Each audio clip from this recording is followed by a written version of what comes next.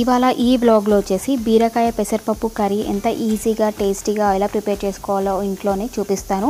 And అలాగే మనకి ఈ కర్రీ అనేది పిల్లలకు కూడా చాలా ఇష్టపడి తింటారనమాట మనం ఈ ప్రాసెస్ కనుక చేస్తే. అండ్ అలాగే ఈ బ్లాగ్లో డీటాంగిల్ హెయిర్ అంటే ఆయిలీ హెయిర్ కానివ్వండి, డ్రై హెయిర్ కానివ్వండి, లాంగ్ హెయిర్ ఉన్న వాళ్ళకి మనకి కింద చిక్కులు అనేవి చాలా తొందరగా పడుతూ ఉంటాయి కదా. సో అలాంటి వాళ్ళకి కొన్ని టిప్స్ అండ్ అలాగే ఎలా డిటాంగిల్ చేసుకోవాలి హెయిర్ని అనేది నేను ఈ వ్లాగ్లో చూపిస్తాను. ఇంకా ఆలస్యం చేయకుండా వీడియో మొత్తం కూడా చూసేయండి, ఎక్కడ కూడా మిస్ అవ్వకండి. సో ఇప్పుడు వచ్చేసి నేను బీరకాయ కర్రీ చేస్తున్నాను. అందులో నేను నార్మల్గా పోపులన్నీ వేసేసుకున్న తర్వాత నేను ఇలా ఆనియన్స్ని వేసేసుకుంటున్నాను. సో యాక్చువల్గా బీరకాయ పప్పు అంటే నార్మల్గా కందిపప్పు, కొంతమంది శనగపప్పు అలా చేసుకుంటూ ఉంటారు బీరకాయతో కర్రీ. బట్ మనం ఏంటంటే పెసరపప్పు చేస్తున్నాము. సో పెసరపప్పు వల్ల మనకి టేస్ట్ అనేది చాలా బాగుంటుందన్నమాట. అండ్ మనకి ఇందాక చెప్పినట్టే పిల్లలు కూడా చాలా ఇష్టంగా తింటారు. సో ఇప్పుడు వచ్చేసి నేను గ్రీన్ మిర్చి వేసుకున్నాను. ఇక్కడ గ్రీన్ మిర్చి ఏంటంటే చాలా కారంగా ఉంటాయి అండ్ ఘాటుగా ఉంటాయి అన్నమాట. సో ఒక 2 వేసుకున్నా సరే మనకి చాలా కారం ఉంటుంది. సో అందుకని నేను ఒక 2 పచ్చిమిరపకాయలు అయితే వేసుకున్నాను. అండ్ ఆ తర్వాత 1 టేబుల్ స్పూన్ సాల్ట్ యాడ్ చేసేసుకున్నాను. సాల్ట్ యాడ్ చేయడం వల్ల మనకేంటంటే ఆనియన్స్ తొందరగా కూడా డీప్ ఫ్రై అయిపోతాయి అన్నమాట. అండ్ ఆ తర్వాత చూసారు కదా, పెసరపప్పుని నేను ముందుగానే లైక్ ఒక 1 అవర్ బిఫోర్ నానబెట్టి పెట్టుకున్నాను పెసరపప్పుని. సో ఆ తర్వాత నేను 1 టేబుల్ స్పూన్ అల్లం వెల్లుల్లి పేస్ట్ యాడ్ చేసేస్తున్నాను. సో చాలామంది ఏంటంటే పప్పులోకి అల్లం వెల్లిగడ్డ పేస్ట్ అయితే యాడ్ చేయరు. బట్ మనం ఇది యాడ్ చేయడం వల్ల మనకి కర్రీకి టేస్ట్ అనేది చాలా బాగా వస్తుందన్నమాట. అండ్ ఆ తర్వాత నేను 1 టేబుల్ స్పూన్ హల్దీ పౌడర్ అంటే పసుపుని యాడ్ చేసేసుకుంటున్నాను. సో ఇలా యాడ్ చేశాక మొత్తం ఫ్లేవర్ అంతా కూడా ఆనియన్స్కి పట్టేలాగా ఒక 2 మినిట్స్ వరకు మిక్స్ చేసేసుకోవాలి.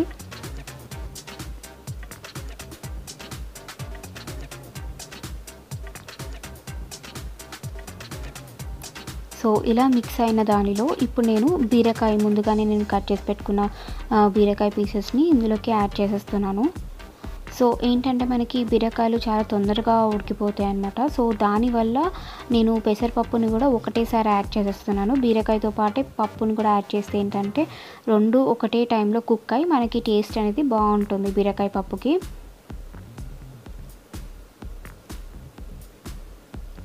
అండ్ ఆల్రెడీ మనం 1 అవర్ నానబెట్టాం కదా పప్పుని. సో తొందరగానే మనకి పప్పు అయిపోతుంది అనమాట కర్రీతో పాటే.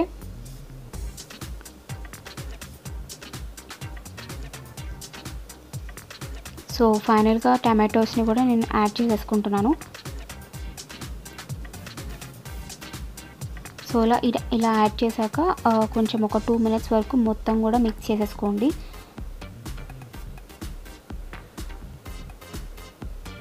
సో యాక్చువల్గా ఏంటంటే చాలామంది ప్రెషర్ కుక్కర్లో చేస్తూ ఉంటారు ఈ పప్పుని. బట్ ప్రెషర్ కుక్కర్లో చేయడం వల్ల మనకి బీరకాయ అనేది చాలా మెత్తగా అయిపోయి అసలు మనకి తిన్నట్టే అనిపించదు అనమాట. సో మీరు ఇలా ప్యాన్ మీద చేసుకుంటే కనుక మనకి టేస్ట్ అనేది బాగుంటుంది. అండ్ అలాగే బీరకాయ ముక్కలు కూడా అలానే ఉంటాయి కాబట్టి మనకి కర్రీ అనేది చాలా బాగా వస్తుంది అనమాట. సో ఈ కర్రీ మీకు చపాతీలోకి కానివ్వండి, రైస్లోకి కానివ్వండి, పూరీలోకి కానివ్వండి చాలా బాగుంటుంది. సో ఫైనల్గా నేనైతే కర్రీ లీవ్స్ అండ్ అలాగే కొరియండర్ కూడా యాడ్ చేసుకున్నాను. సో ఇలా యాడ్ చేశాక చూసారు కదా, మనకి పప్పు అనేది ఒక 5-10 మినిట్స్ వరకు ఇలానే లిడ్ పెట్టేసి ఒక 5-10 మినిట్స్ వరకు ఉంచితే కనుక మనకి పప్పు అనేది అయిపోతుందన్నమాట. సో మీ కన్సిస్టెన్సీ బట్టి ఇలా వాటర్ యాడ్ చేసుకోవడమే. సో మీకు ఎంత గ్రేవీ కావాలి అంటే దాన్ని బట్టి అనమాట. సో మనం మిర్చి పౌడర్ నేను లాస్ట్లో యాడ్ చేస్తాను, ఎందుకంటే మనకి ఫస్ట్ బీరకాయలు అండ్ అలాగే ఇది ఉడకాలి కదా. సో 2 మినిట్స్ వరకు అలా పెట్టాక సో ఫైనల్గా నేను ఇప్పుడు మిర్చి పౌడర్ని యాడ్ చేసేస్తున్నాను. సో ఒక 2 టేబుల్ స్పూన్ మిర్చి పౌడర్ యాడ్ చేస్తున్నాను, ఎందుకంటే నేను వేసుకున్న గ్రీన్ మిర్చి కూడా చాలా కారంగా ఉంటాయి అన్నమాట. సో దానివల్ల నేను 2 టేబుల్ స్పూన్ మిర్చి పౌడర్ అయితే వేసుకున్నాను. అండ్ ఆ తర్వాత ఇందులోకి గరం మసాలా కూడా యాడ్ చేసుకోవాలన్నమాట. గరం మసాలా అండ్ అలాగే ధనియాల పౌడరు.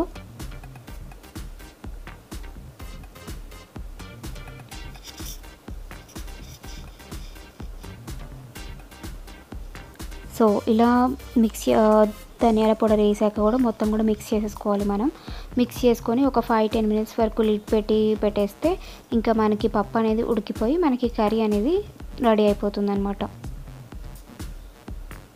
సో చూసారు కదా బీరకాయ పప్పుని ఎంత ఈజీగా ఎలా చేసుకోవాలో. సో ఈ ప్రాసెస్ మీరు ఫాలో అయితే కనుక చాలా ఈజీగా తొందరగా కూడా అయిపోతుంది అండ్ వెంటనే మనకి చపాతీలోకి కూడా సర్వ్ చేసుకోవడానికి చాలా టేస్టీగా ఉంటుంది. సో నెక్స్ట్ వచ్చేసి how to డిటాంగిల్ your long hair అనేది నేను ఈ వ్లాగ్లో చూపిస్తున్నాను. సో ఆల్రెడీ నేను ఆయిల్ అయితే అప్లై చేసుకున్నాను హెయిర్కి.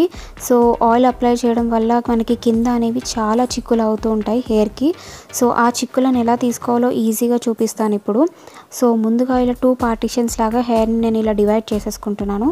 సో ఇలా డివైడ్ చేసుకున్న హెయిర్ని పైనుంచి దువ్వకుండా ఓన్లీ కింద పార్ట్ మనకి ఎక్కడైతే చిక్కులు ఉన్నాయో అక్కడ నుంచి మనం కోమ్ చేయడం స్టార్ట్ చేయాలన్నమాట.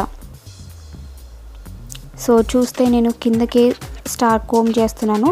దానివల్ల మనకి కింద అనేవి చిక్కులన్నీ కూడా పోతాయి. సో అలా పోయాక పైనుంచి హెయిర్ కోమ్ చేసుకుంటే మనకి బాగుంటుందన్నమాట. సో ఫస్ట్ టిప్ అయితే చూసారు కదా ఎలా కోమ్ చేసుకోవాలని చెప్పి. సో సెకండ్ టిప్ వచ్చేసరికి మనం హెయిర్ ఎప్పుడైతే మనం హెడ్ బాత్ చేస్తామో మనకి కొంచెం వెట్ హెయిర్ అనేది ఉంటుంది కదా. సో అలా వెట్ హెయిర్ ఉన్నప్పుడే మనం హెయిర్ కనుక కోమ్ చేసుకుంటే మనకి తొందరగా చిక్కులు పడవన్నమాట హెయిర్కి. అండ్ ఆ తర్వాత ఆయిల్ ఉన్న హెయిర్కి అయితే మనం ఇదే ప్రాసెస్ ఫాలో అవ్వాలి. అంటే కొంచెం పార్ట్ హెయిర్ తీసుకొని కింద పార్ట్ తీసుకొని మనం హెయిర్ డిటాంగిల్ చేసుకొని ఆ తర్వాత పైనుంచి కోమ్ చేసుకోవాలి. ఇలా చేయడం వల్ల మనకి హెయిర్ అనేది తొందరగా రూట్స్ నుంచి ఊడిపోదు. సో నెక్స్ట్ టిప్ 3 వచ్చేసి చాలామంది హెడ్ బాత్ చేసే ముందు ఆయిల్ పెట్టుకొని హెడ్ బాత్ చేస్తూ ఉంటారు. Like half an hour before పెట్టేసుకొని హెడ్ బాత్ చేస్తే కనుక మనకి రిజల్ట్ అనేది అంత తొందరగా ఉండదన్నమాట. సో ఎప్పుడైనా హెడ్ బాత్ చేసే ముందు అంటే బిఫోర్ డే మనం ఆయిల్ కనుక పెట్టుకొని నెక్స్ట్ డే హెడ్ బాత్ చేస్తే కనుక మనకు మంచి రిజల్ట్స్ అనేవి ఉంటాయన్నమాట.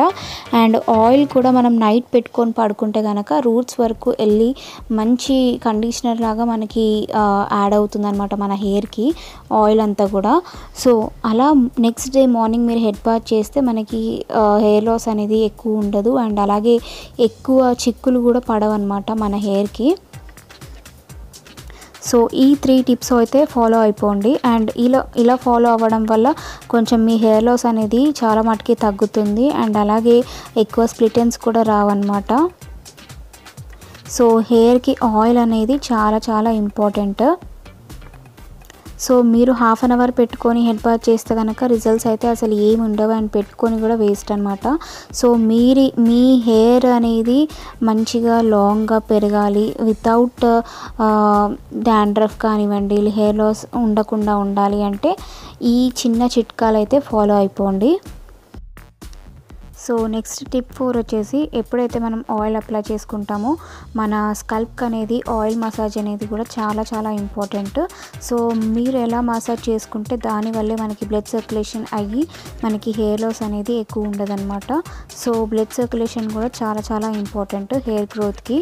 సో మసాజ్ కూడా అంతే మంచిగా చేసుకోవాలి మీరు చేసుకునేటప్పుడు. సో చూసారు కదా నా ఆయిల్ హెయిర్ పెట్టుకున్నాక కూడా నాకు చిక్కులు ఎంత ఈజీగా తీసేసుకున్నాను.